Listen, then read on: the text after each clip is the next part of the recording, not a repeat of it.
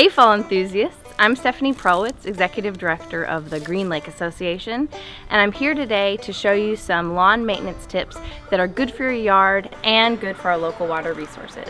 So it's that time of year when the leaves are falling, but many people don't realize that there's the right way and the wrong way to handle leaves. This one leaf may not seem like a big deal, but when it's combined with all the leaves of a tree, multiplied by all the leaves in our city, it adds up to a big impact to our water resources. Leaves naturally contain phosphorus, and when you improperly dispose of them, they eventually make their way to our local streams and to Green Lake. It doesn't matter whether you live in a city or along Green Lake or somewhere in between, it's all connected. So think about this. 1 pound of phosphorus can fuel the growth of 500 pounds of algae. So properly taking care of our waterways means properly taking care of our leaves. The good news is it's easy. There are 3 ways to properly dispose of your leaves. Mulch them, compost them, and rake them. Mulching is my personal favorite method because it's quick, easy, and it's free fertilizer for the yard. In just a couple of weeks, these tiny leaf fragments will disappear, and in the process, they'll feed your yard with nutrients for free. So I've got one of these nifty compost tumblers, and I use it mostly for food scraps from the kitchen. But I find to get the right texture for my compost, I need to add leaves.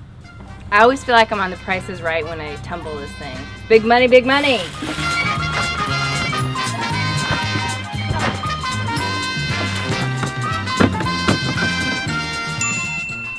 So if you don't have a fancy compost tumbler, it's no problem. I also have this very basic compost bin, which I made out of an old pallet and some garden fence. So I use it to add garden scraps, old jack-o'-lanterns, and you guessed it, leaves. So if all else fails, there's also good old-fashioned raking. That was easy.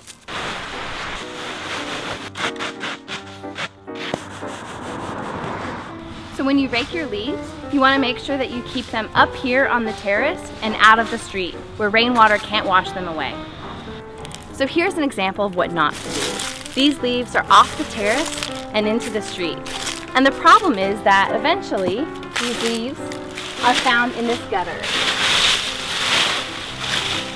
And when it rains and the rainwater passes through the leaves, it makes a phosphorus tea of sorts. And the nutrients that are naturally contained in the leaves flow into the gutter, untreated, and eventually into the rivers and our lake. There are also a few optional methods to do in the process.